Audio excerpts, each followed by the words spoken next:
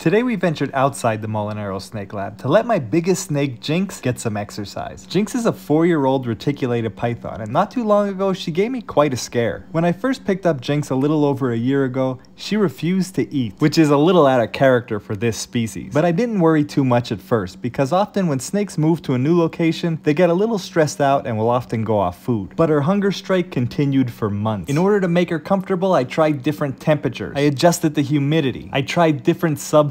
I offered her different types of meals. I tried taking her out and exercising her more, and I tried exercising her less, and nothing seemed to work. I offered her a meal every week, and a full year and 2 weeks went by where she didn't eat it. And then on one particularly warm day, I noticed something. When I was feeding my other snakes, Jinx had her head out of her hide in an ambush position. Now I'm not sure if it was the heat or just a year's worth of hunger that built up, but it's like a switch was flipped and now she doesn't miss a meal.